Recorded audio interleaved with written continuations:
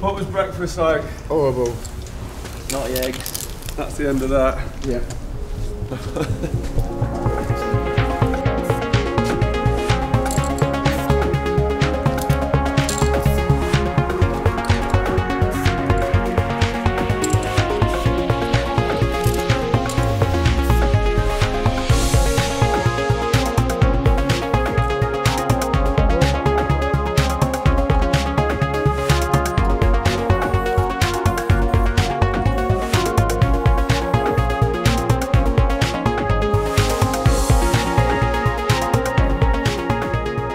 My parents weren't particularly arty.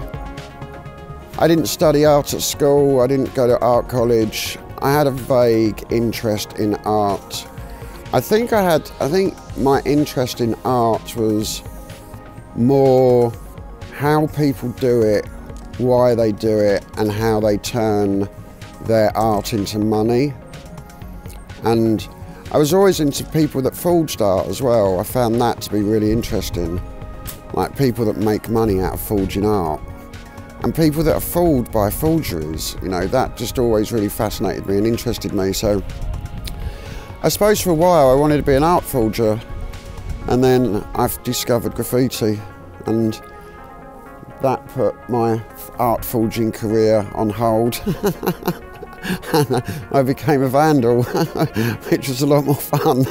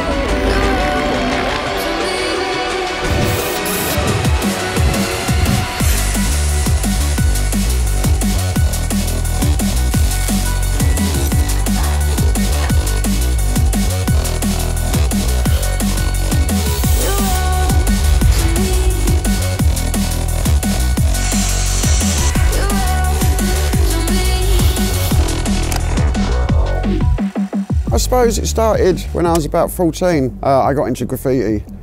I discovered a book called Subway Art, and it kind of changed the course of my life. Well, not kind of, it did. It completely changed the course of my life.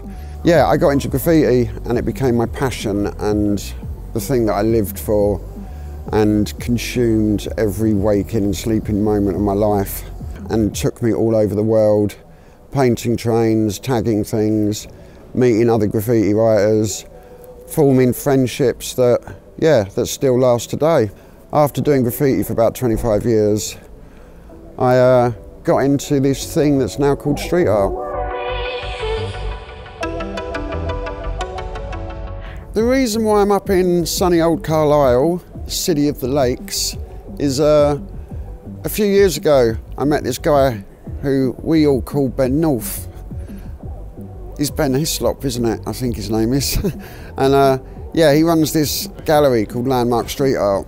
And I met Ben, and he seemed like a very nice and enthusiastic and passionate young man. You know, he's had this dream about bringing some artists up to Carlisle and, you know, getting a bit of a scene and a movement going up here, and working with a few other artists and trying to get the local community involved and, you know, generally make Carlisle a happier and brighter place. And I know it sounds corny and naff, but It's actually true, you know. I travel all over the world painting stuff, and I'm a passionate believer that a splash of colour is a lot better than a plain boring wall. And whether you like that splash of colour or not is kind of irrelevant. It's just more interesting than a plain boring wall.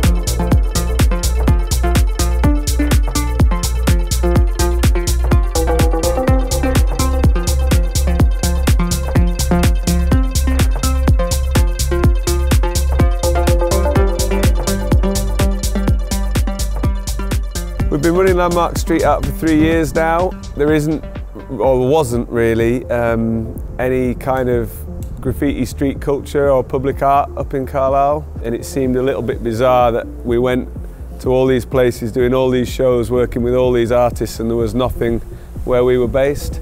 So we decided to change that one wall at a time, really. I think people aren't used to seeing it, which means it has a really powerful effect. Down in sort of London, Manchester, Newcastle, Glasgow, there's a really strong culture of it, and people will see it a lot more frequently. Here you have, I mean, any public art which is seen somewhere different outside of a gallery or an internal setting, I think has a different impact and people interact with it differently.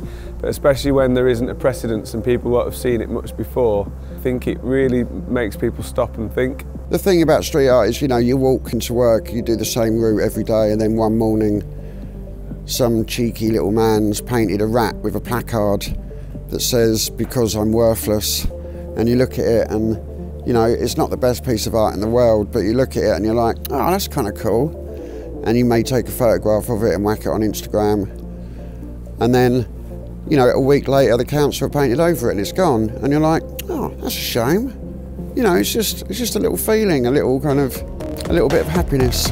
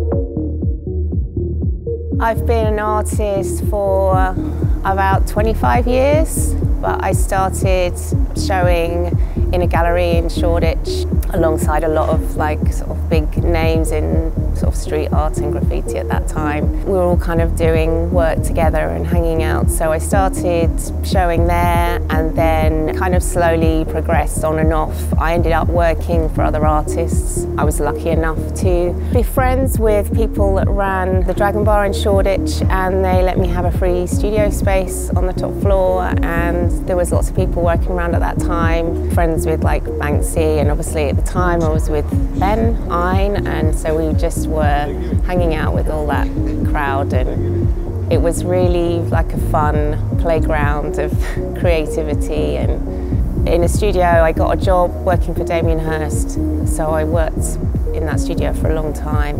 That was really fun. So this is now my second piece directly like on a wall, so it's really exciting.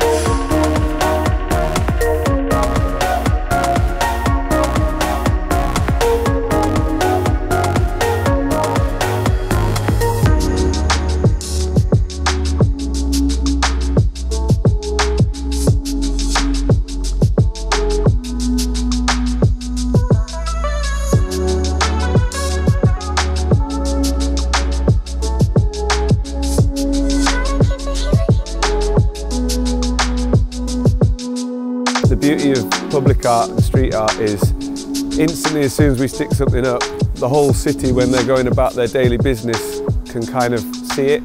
We don't want everyone to like everything, but the fact that they've seen it and formed an opinion on it, that's the main thing. I think it's great what Landmark Street Art are doing here, bringing people up to bring some new street art to the city and hopefully the outer areas. I'm sure there'll be more things like this coming and get some other artists up here too.